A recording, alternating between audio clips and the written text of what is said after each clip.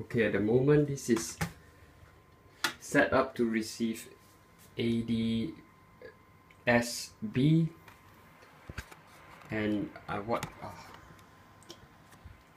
this is the FlightRadar 24 server, and what this does is it picks up aircraft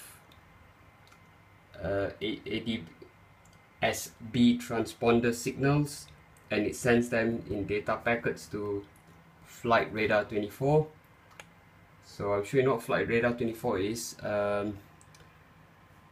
It's actually a volunteer-based system, so they rely on people around the world to feed aircraft transponder data to them, so that you can track stuff. Right. So what I've got here is another software called Planeplotter. Let's try to get that to work.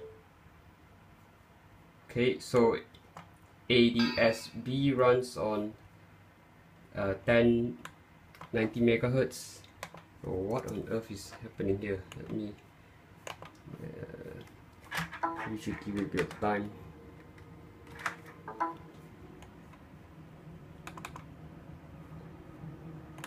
Come on.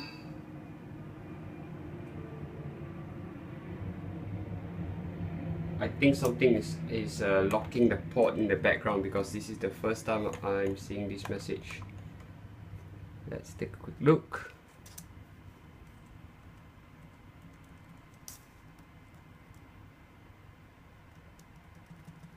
There we go, Mr. Dump 1090. I think that's the culprit. Let's try again.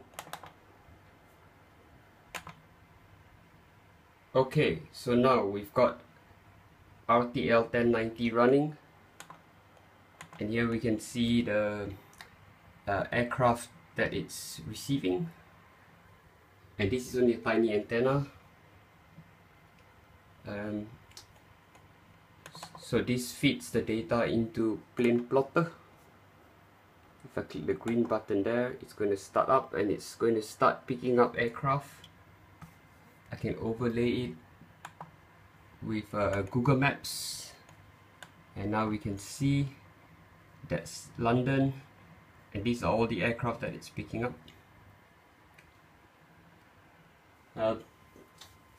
ADS-B signals are vertically polarized, so we need to use whatever antenna we use needs to be the vertical position, and a tiny antenna like that can pick up aircraft from a long distance away. Cool. Alright, thanks for watching this.